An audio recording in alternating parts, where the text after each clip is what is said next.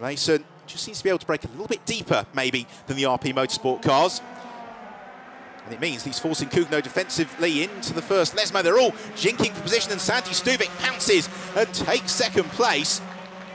Lovely move there from Sandy Stuvik. Really just saw a gap and decided to go for it.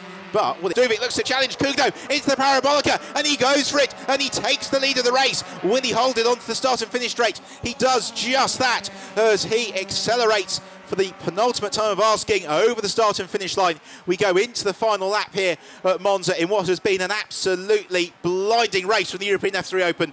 Comfortably their best race of the season, but who is going to win it? Because Kugno retakes the advantage and covers the inside line on the brakes into the chicane.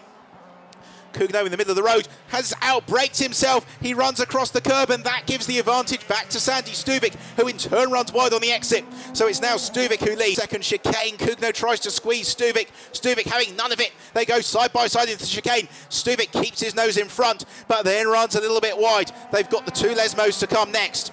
And all the while they're being caught by Alexander Toril, with Mario Maraska and Nelson Mason not too far back either.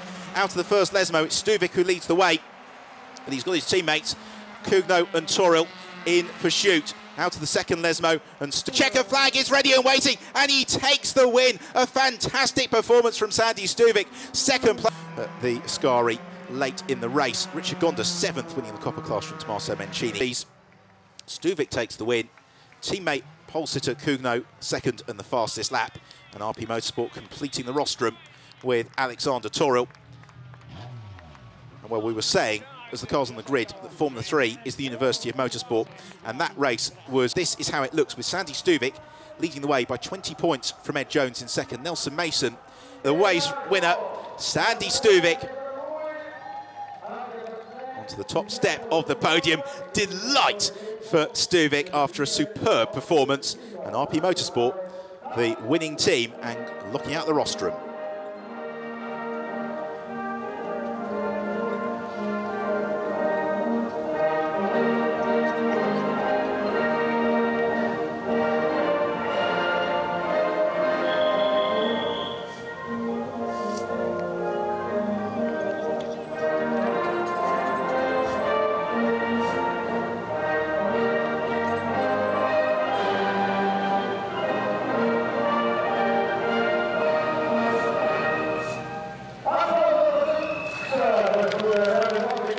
National anthem in honour of Sandy Stuvik, and on to the presentation. Continued, Westtech and RP sharing the victories. A winner piece for the two championship contenders, Ed Jones and Sandy Stuvik, and everything to race for in Barcelona on the 9th and 10th of November. So the drivers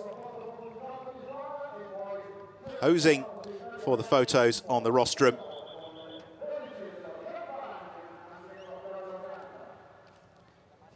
Thumbs up for the cameras from